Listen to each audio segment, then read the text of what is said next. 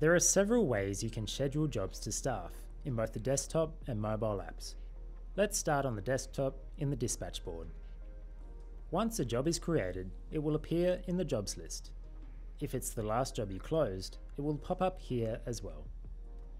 If you can't find it, you can sort the jobs list by job number, by the last updated job, or search for it by keyword. There are a few ways to schedule a job from here.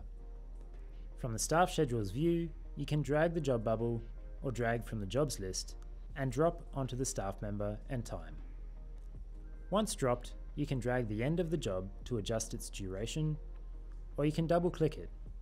In the calendar view, you can drag the job in, or you can click on the desired time and enter the job and staff member. Finally, within the job card itself, you can click Schedule. ServiceM8 will suggest times your staff are available, taking into account travel time and other bookings. You can use the drop-downs to narrow suggestions to a specific staff member, job duration, date or time, and if the job needs more than one person, just add staff members to the booking for team scheduling. Over time, ServiceM8 will learn which staff members often work together and will suggest them as a team. If a new job is urgent, drag the job directly onto a staff member's icon and select Urgent from the drop-down. You can use the dispatch map to check the location and status of field staff when deciding how to dispatch urgent jobs. The assigned staff member will receive an immediate push notification on their iOS device telling them they've been allocated an urgent job for action. To reschedule a job, you can drag and drop it to a new time or staff member, or double-click it. To cancel a booking, select Cancel Booking.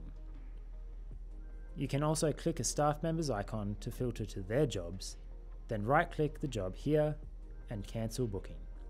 To schedule a new job in the ServiceM8 app, immediately after a job is created and saved, you'll have options to schedule the job or make an urgent dispatch. Alternatively, within the job card, you can view and cancel existing bookings and add new bookings. In the Jobs tab, you can see all jobs scheduled by staff member by day. You can reschedule, reassign, or cancel any jobs by tapping on the job, then the job booking. Staff will automatically be notified of same-day changes to their schedule. ServiceM8's iPad app has additional scheduling functionality in its Schedule tab. You can tap Schedule Job, or you can tap and hold a time directly on the schedule, then search for the job. You can then drag and drop jobs to reschedule and tap once to present options for cancelling the booking or adjusting the duration.